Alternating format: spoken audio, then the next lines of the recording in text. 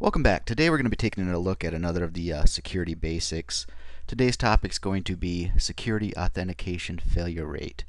And this video is actually going to be pretty quick because security authentication failure rate is also known as Cisco shit that does not work. And I'll explain why that is right now.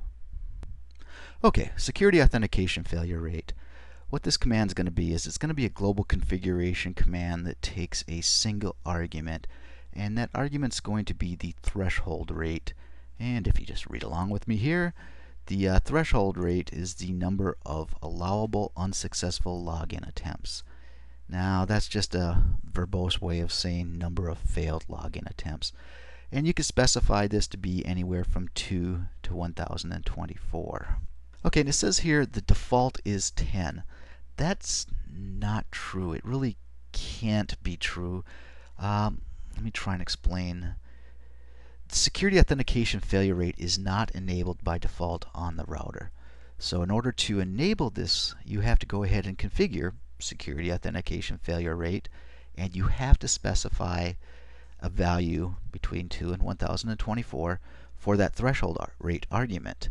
You can't leave that blank. So technically there could be a default of 10, but it's really never going to come into play because when you turn on this feature, you have to specify a threshold rate. So it's splitting hairs. Doesn't really matter in the end. If you get this on, your CCNA security exam, then yeah, the default's 10. Don't argue with Cisco. If they say it's 10, it's 10. So, maybe commit that to memory, even though in the real world it's either not a valid default or it really doesn't fucking matter because you have to specify something.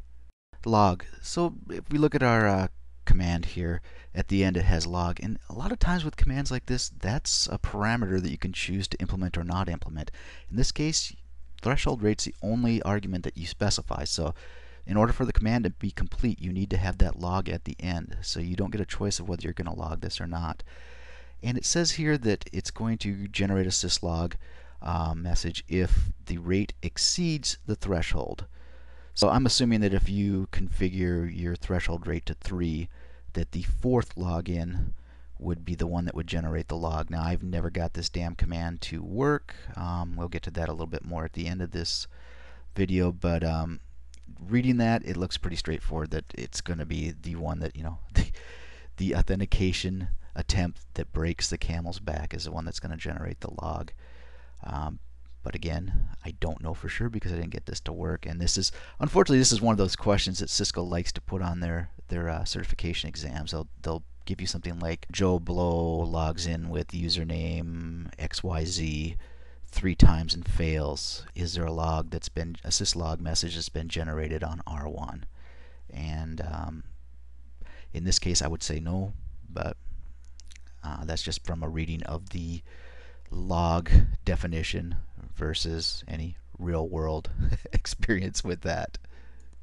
This slide actually captures almost all the information that's in the documentation for the security authentication failure command.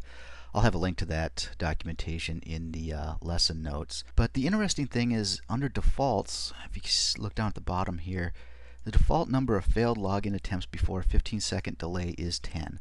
Well, you know my position on the default being 10 for the login attempts. But the more interesting part here is that 15-second delay. So we're getting another piece of the puzzle here as far as to what this security authentication failure rate command is supposed to do. So basically, when you've exceeded your threshold rate, say that you configure 3, that fourth failed login attempt, not only is it going to generate a syslog saying that there's been 4 failures, it's also going to implement a 15-second login delay. Now, again, there's not a lot of detail here, so I don't know what that means. I would assume that what that means is that for 15 seconds, the router's not going to process any logins. And you could see where that can be a problem, because the more devious of you out there are probably thinking already, yeah, you know what, I can launch a rudimentary denial of service attack against this device. I simply have to have a script or have some monkey at a keyboard logging in, attempting to log in with a bad username password combination, and after the threshold rate is exceeded, the router is going to be locked out for 15 seconds. Not a ton of time, but if you just have something that's running over and over and over and over and over again with login attempts, you could lock this out. The other interesting bit is that there's no command to change that 15-second delay. This is the only place where it's actually specified, is in that default on the documentation page. I have a conspiracy theory as to what's going on with this command, and I'll get to that on the last slide. And this kind of fits in with my conspiracy theory. So here we have a example of security authentication failure rate. So on R3 we've gone into global configuration mode and we've specified security authentication failure rate, and we have to set that threshold rate, and we're going to set that to 3 in this example. And then the question mark here is just going to invoke the Cisco IOS help feature, and it's going to tell us that we need to type in log because we don't see the CR. That means that we can't just hit enter and be done with this command. We actually do have to specify log.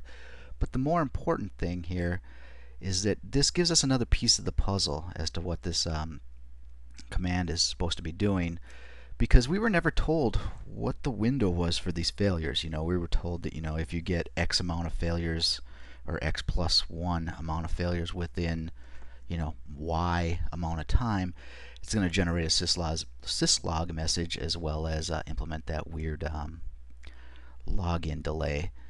But here we do get an answer to what that window is, and you can see here that it says log a message if the authentication failures over the last 1 minute equaled this number. So we find out that that window is 60 seconds, which makes sense. Again, we can't change that. We can't change the login delay value either. The thing that is kind of disappointing here is that now we've got, it says over the last 1 minute equaled this number. So now remember my whole little rant about when the syslog message is created. If we go back one slide, we can see that it says syslog authentication failures if the rate exceeds the threshold. Okay, so that means X plus 1 to me. Well, here it says equals this number. So you've got Cisco IOS help directly contradicting the Cisco documentation out on the website. So yeah, if you get this on the exam, you're kind of boned, especially since we've never got this to work and we can't use a real life example to figure out what's what. So you got one documentation saying when it exceeds, which would be the X plus 1, and one saying when it equals, which is X. So yeah, you're boned. And we can see that the full configuration command is security authentication failure rate, then the authentication rate that we specified plus the log command. The log command, if you hit enter at this point, it's going to give you incomplete command. We'll look at this on the CLI in just a minute here. So I've alluded to this a couple times during this lesson. Does this work? No, it doesn't. I've not been able to get this to work. I've tried it on a couple different routers running different sets of code. So I've got the code in here, 12.3 and 12.4 code. Actually, those versions of code I tried in Dynamips, which uses virtualized routers, and it did not work. So to be a completist, I actually had a 2811 configured. It didn't work on that with 12.4 code. I also tried the newest version 15 code, and it doesn't work.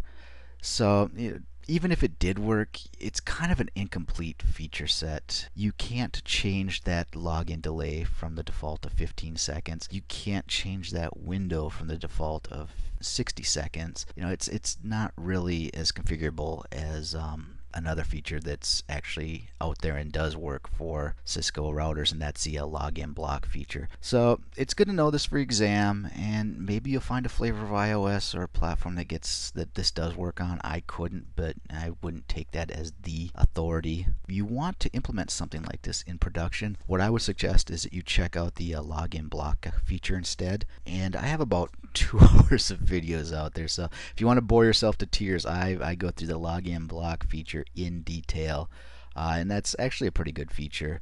And it seems to be, the login block feature seems to be everything that the security authentication failure rate feature aspires to be.